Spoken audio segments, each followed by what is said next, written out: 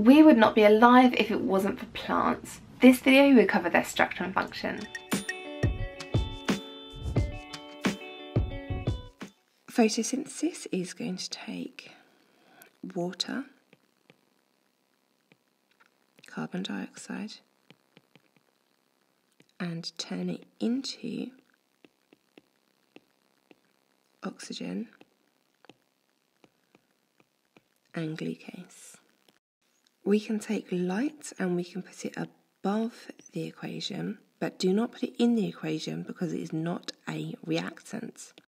It's just a condition that's needed.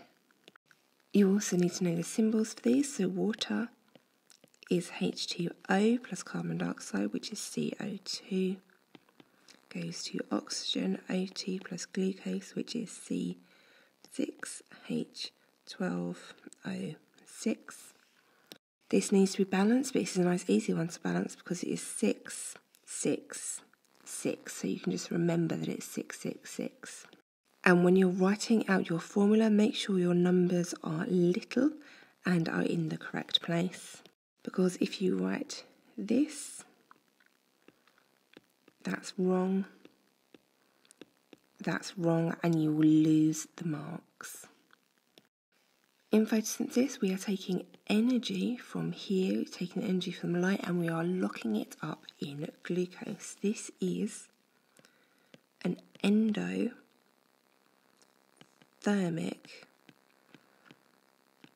reaction. It takes in energy. There are certain requirements for photosynthesis. First of all, we are going to need chlorophyll. That is our green pigment in leaves. We're going to need water and carbon dioxide because they are our reactants, and then we're going to need sunlight.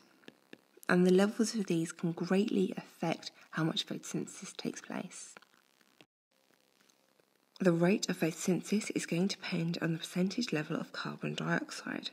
As the percentage level of carbon dioxide increases, so the rate of photosynthesis is going to increase, but only up to a point. After this point, there are going to be other limiting factors. Past this point, we need to increase something like the water, light, or the temperature if we want more photosynthesis to take place. We could easily switch this out to be percentage level of water and the graph would look the same. When plants are very, very cold, everything acts very, very slowly. Not a lot happens. It slowly increases until a nice point where the enzymes are happy and there's lots and lots of photosynthesis going on until it gets too hot and they start to be denatured, and then the rate will fall off very rapidly. So we have our rate of reaction increasing with temperature and our optimal temperature and our enzymes getting denatured.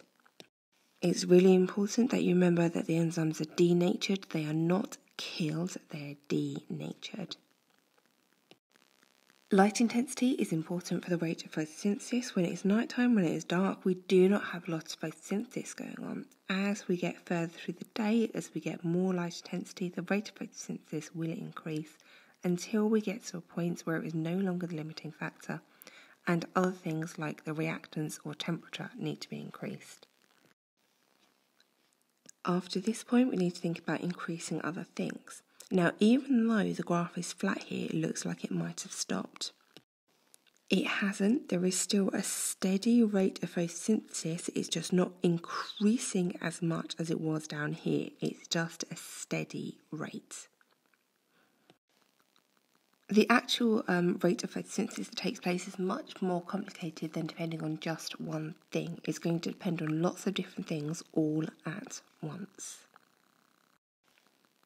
The glucose from photosynthesis is going to be stored as starch. The most obvious example of starch is going to be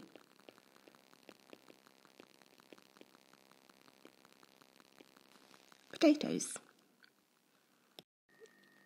Here we have a cross-section of a typical leaf. Our palisade mesophyll, where photosynthesis is going to take place. Cuticle, which is the waxy layer. upper and lower epidermis, which cover the plant, spongy mesophyll, which is a space for gas exchange, and the guard cell and stomata, which is where transpiration takes place. Inside the plant we have the xylem and the phloem. The phloem is going to carry water. This is generally going to be an upwards direction from the roots where it is collected to the leaves where it can be used for photosynthesis, and the phloem, which carries ions and food, and this is generally in a downwards direction from the leaf where food can be made in photosynthesis to the roots where it can be stored in, for example, potatoes. There are several factors that affect the rate of transpiration, and transpiration not only involves water moving out of the stomata, but also moving up through the xylem. So if we have bright light, that is going to lead to more transpiration.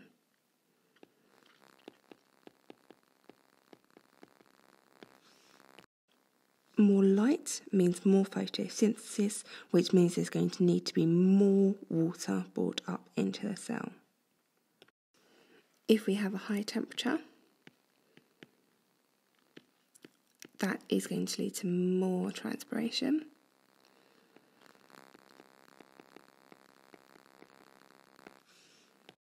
Because the rate of reaction is going to happen faster. If we have high wind, that is going to lead to more transpiration.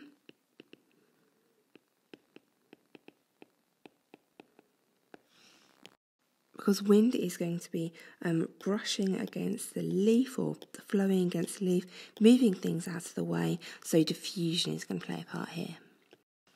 And if we have high humidity, this is going to lead to lower transpiration.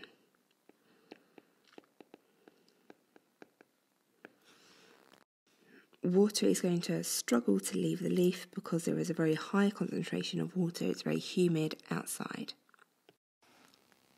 Phototropism means something is going to grow towards the light.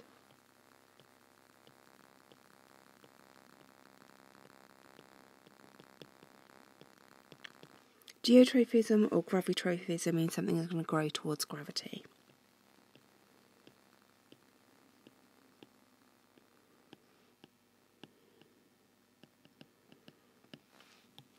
Meaning your roots are always going to go downwards and your shoots are always going to go upwards. Gibberellins are important for growth. Ethene is important for ripening plants, and auxins are important for growth, and they're going to do growth in the right direction.